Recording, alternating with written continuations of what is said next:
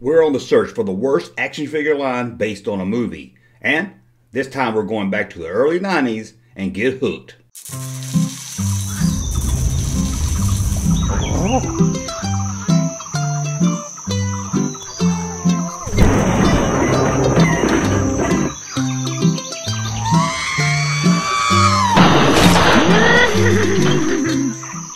Welcome back to the Junk Room, everybody. It's me, the Junkman, coming back at you right there with another video. It's Tuesday. What does that mean? It means our search continues for the worst action figure line based on a movie. This is our 10 episode search while we find the worst action figure based on a movie. I just said that like 3 times. Now, before we get started with that, let me go over something about last week's video that kind of confused a lot of people. Last week's video was Demolition Man. The final score of the Demolition Man was a 2.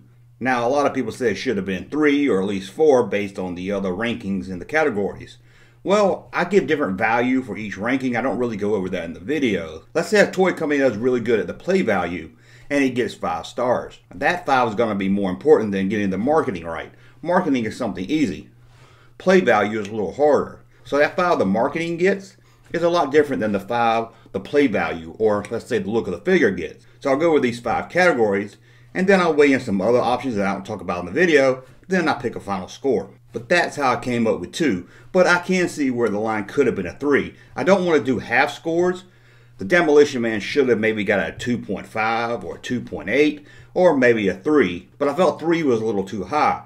And being that I didn't want to do any point systems, I gave it a 2. But I will say, looking back, maybe it should have been a 3, being that's what Mission Impossible got, and it's the worst line. Anyway, I just wanted to cover that real quick. Now let's continue our search for the worst action figure line based on a movie.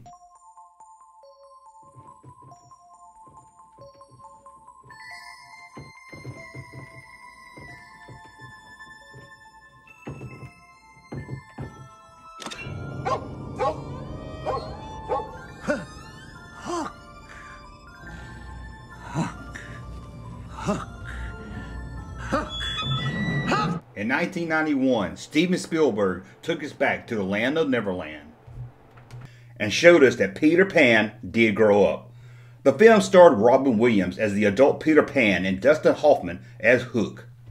The film would gross a little over $300 million worldwide and become the 6th highest grossing pirate-themed movie of all time. However, due to its budget, the film only made the studio about $50 million and was declared a financial disappointment. Also declaring it a disappointment was Steven Spielberg himself, saying that he felt like a fish out of water while making the film. He went on to say he didn't feel confident in the script, and he really didn't know what he was doing and trying to fix it with production value. With any box office movie release, you need an action figure line, and Mattel was there to answer the call.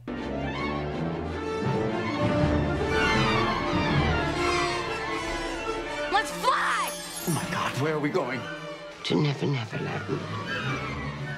Where? So let's look at Mattel's Hook action figure line to see if it's the worst action figure line ever based on a film. Before we rank the Hook action figures, let's look at the 5 categories we're going to go over. Here is that Junkman from a few weeks ago to explain the categories. First up, we're going to look at the look of the action figure. Does the action figure look like what we see in the movie? Do they dress the same? Does it look like the actors that the film's based on? Then I'm going to look at the play value. Are these figures worth playing with as a kid? Would kids enjoy playing with something like this, even if maybe they don't look like what they do in the movie? Then I'm going to rate the marketing. Did the toy company time it right? Did they release the action figures way too early to where the time the movie came out no one cared? Or did they release the action figures way too late where kids just moved on and didn't care either way? And then I'm going to rate packaging. To sell kids on action figures, you got to catch their eye, and packaging does that. Look at the vintage Star Wars action figure cards. Your eyes are going to connect with the package, and it's going to cause kids to pick up the action figure, look at it, and decide if they want it. And last, I'm going to rank the quality. Do these figures hold up? Sure, we can all buy an action figure and stand it up somewhere, and it would last for a couple of years. But does it stand up to kids throwing them off dressers and against the wall? Thank you, Junkman. So now that we got the categories out of the way, let's review this action figure line to see if it's the worst. Let's start with the look of the action figure. The figures look nothing like the characters in the film. I mean, look at this one here. This is Robin Williams. Robin Williams.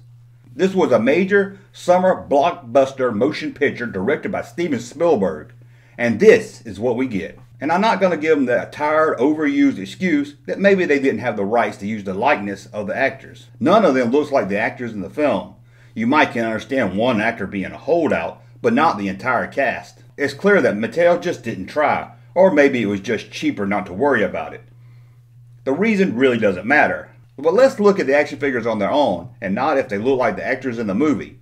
And it isn't much better. The Captain Hook figure is the best of the figures, but that's not saying much. It looks like Mattel put in the time and details for the action figure's outfit, but then they just gave up and designed Hook's face on the way to the car in the parking lot.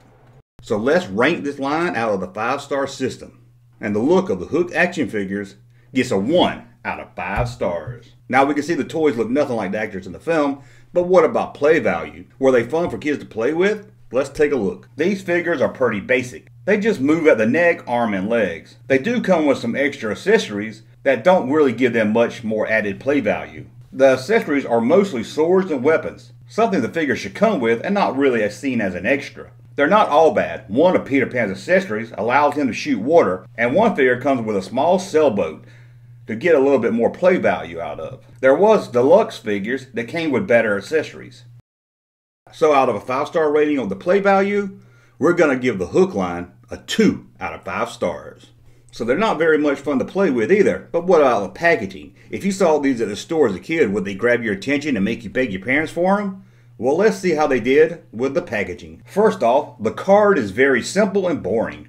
It's the big title Hook, and here we have it again, and a picture of an action figure on the card instead of using a photo from the film. The bow is well placed and shows off the figure clearly, a nice plus. It also clearly shows the accessories, but even looking at them, you're not even sure what they are. The swords and accessories come on this plastic piece where you have to twist and tear them off, like you're putting together a model airplane. There's no reason for this, and it makes it hard to tell what it is by just looking at the package. This is by far the dumbest thing I can recall when it comes to action figure accessories. Let's look at the back of the card.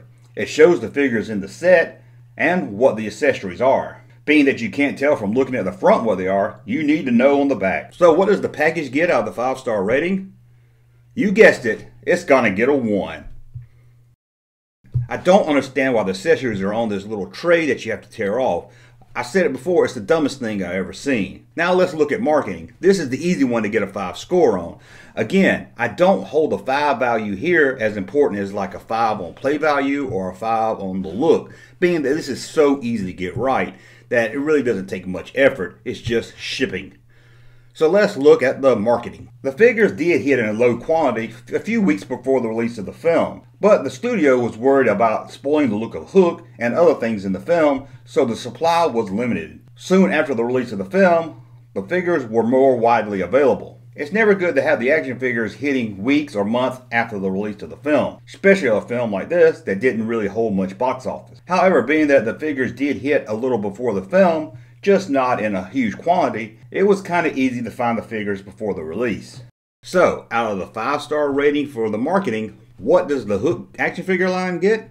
Well, we're going to give it 4 out of 5 stars. Now we're going to look at the quality to see how these figures hold up being played with as kids. Again, this should be something kind of easy for a toy company to get. So a higher score here is different than a higher score with the play value or the look. Let's look at the quality of these action figures. Well, they're not bad. I couldn't find any broken ones on eBay, and that's always a good sign. Talking to some that played with these as a kid, they did mention that Peter Pan's arm popping off time to time.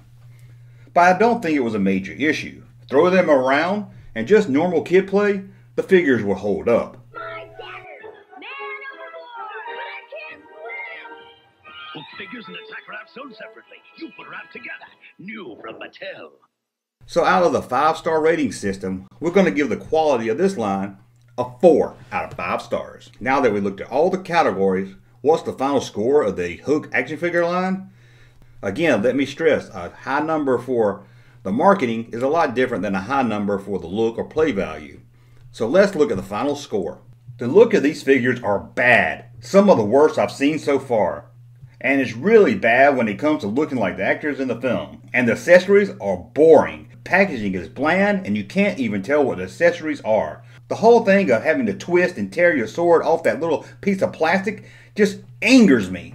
The only thing this action figure line had going for it was the release date and quality. Two things that are so easy to get right that they don't hold as much value as the others. So what's the final rating for the Hook action figure line?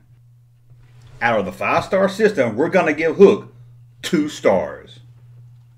Now, I'm not sure if this is the worst action figure line ever based on a movie, but it sure is the one that angered me the most while doing these videos. I just really hated this line. I never really knew it or looked at it before now, but just looking at them just really angered me. And then to find out I had to tear off the accessories on that little piece of plastic, it was just too much. Giving this line a 2 is probably being generous. Anyway, that's this week's search for the worst action figure line based on a film. Don't worry, we got 3 more episodes. What will be next? Will it be the worst action figure line ever based on a movie? Or have we already found it? Who knows what stands in store for next week? I make this look good. I want to thank you for watching. As always, support this channel. Head over to Patreon. Links up there or in the description below. Head over there at Junkman.com. Buy some cool t-shirts like this KB toy shirt. I know you want to walk around with it. Hit subscribe. Ring that bell.